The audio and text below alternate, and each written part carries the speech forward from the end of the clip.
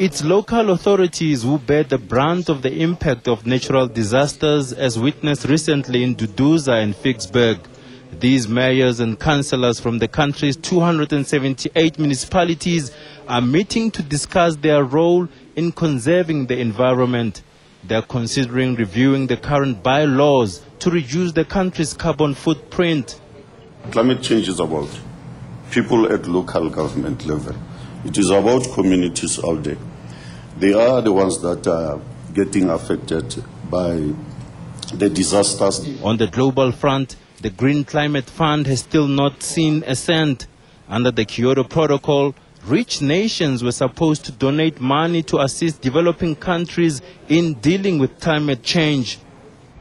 And so one of the biggest challenges as we move to COP17 is how do we reinforce the purse, so to speak. There is a fund that was created in Cancun called the Green Climate Fund, but that pot is empty at the moment. What it needs is some money. With just weeks to go to the November meeting, government is hoping to shore up as much support as possible to make this conference a success. Njanji Chauke, SABC News, Ekurhuleni.